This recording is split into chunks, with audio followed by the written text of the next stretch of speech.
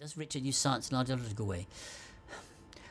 It's not just science, it's also biological science in particular, because he takes the philosophical view that since we are fairly convinced, the biological community, whether Christian or not, that biodiversity, the range of living things, has come into being by a process called evolution, by natural selection.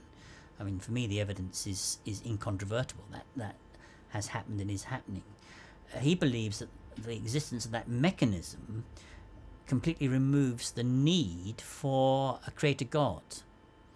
Whereas a Christian, my reply would be that, we're not generating need for a creator God here at all. We're not looking for gaps in understanding.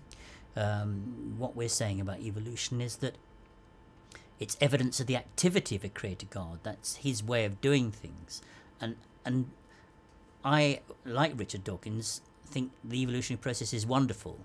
But I can see no reason for suggesting that it doesn't have, if you like, a director.